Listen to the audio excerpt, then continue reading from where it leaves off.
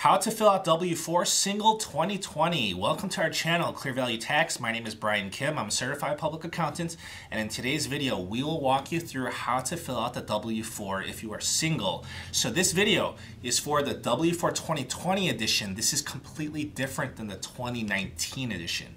So this video is aimed at those people who are single and are not working more than one job at a time. So if you're single and you're working more than one job at a time, or you are married, that's a different scenario. And please see my other video about the full W-4 tutorial walkthrough. So the most easiest scenario to fill out the W-4 is if you're single with one job. So that's why I'm making this video aimed at that situation, just to save you some time so you don't have to walk through those more complex situations. So this will be a time saver. So I hope you enjoy. We're going to walk through the form. Please stay tuned. Welcome to the W-4 2020.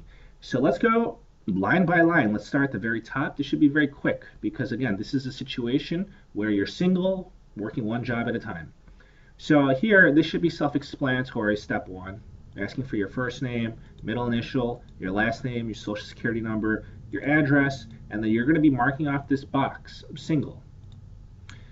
So again, in this scenario, you are not working multiple jobs and you are not married, so this section is completely inapplicable to you. So we're just going to skip on to step three.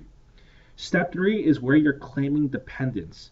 So if you have qualifying children under age 17, or you have other dependents, most commonly it would be you're supporting a parent or parents, so they would be dependents. So in these situations, you would receive a tax credit, which would reduce your taxes. So in that situation, you want to take that into account so that your payroll system knows that you should withhold less taxes in these situations. So if you have a child that's under 17, then per child you get a $2,000 tax credit. So multiply how many children you have by 2,000 and you write it here. So if you have 2 children, then you would write 4,000 here. If you have 1 child, you'd write 2,000. If you have 0 children, then you write none.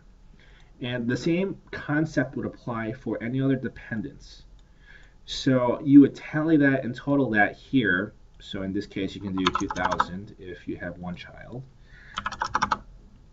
But in this situation, let's say we have no children. So then in that case, you would just leave this completely blank. Moving on to step 4. So this is the section where you will be identifying where you have other income outside of your job where it will be taxable income, but no taxes are being withheld. So in that situation, if you're going to have taxable income, but no taxes are being withheld on that income, then that's going to be a tax deficiency, a tax shortage. So that could cause you to have a tax balance due.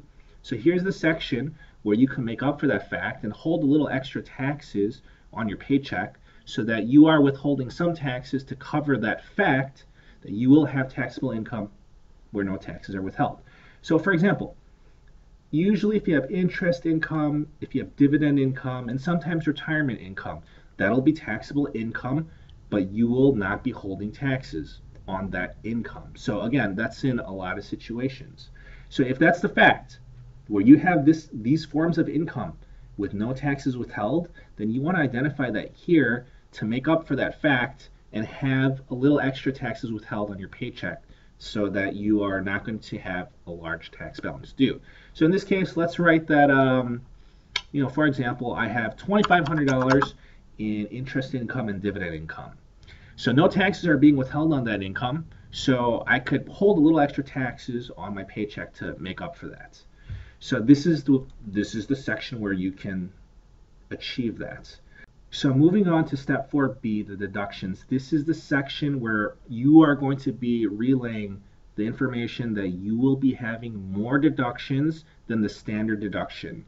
So essentially that you will be itemizing your deductions, because if you're itemizing your deductions and you have more deductions than the standard deductions, then you're going to be paying less taxes.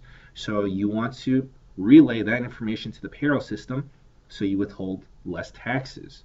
So if you're going to be claiming the standard deduction, you already know that, the $12,400 standard deduction, then you're done with this form. You don't need to write anything for B or C. All you need to do is sign and date and you're good to go.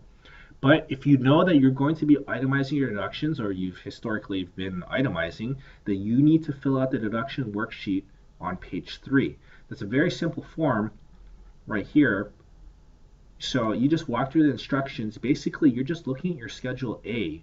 This is your itemized deductions. The most accurate way to do so would be to look at your 2020 tax return. However, if you didn't complete your 2020 tax return yet, you can look at the 2019 tax return, the Schedule A, and see how much your itemized deductions were. And then you fill in these fields and just walks you through to what you're going to be inputting on step 4B. So that's the area to identify that you will be itemizing your deductions.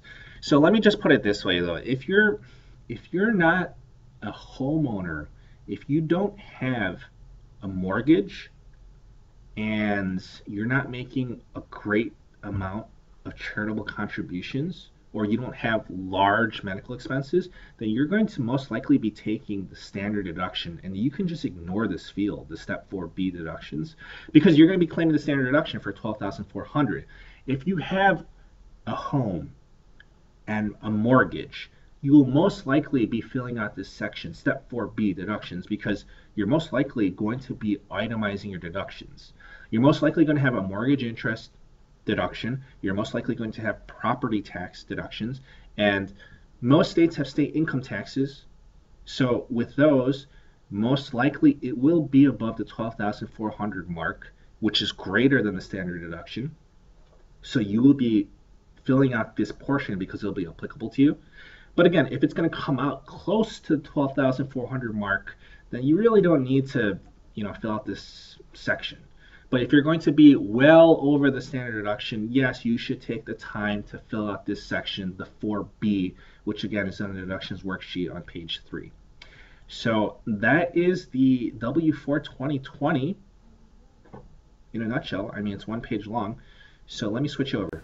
Well, thank you so much for tuning in with me on that one. I tried to make this case specific for you guys because I don't want you to waste your time watching the unnecessary parts if, of course, they're inapplicable to you. So I hope this abbreviated version was simple enough. If you have any questions or comments, please leave them below. And also, please subscribe since, come on. Taxes are so boring. I'll be the first to admit that. But we're always making great content that is very practical to you. And we want to be your tax resource. So please subscribe. And until next time, thank you so much. Take care.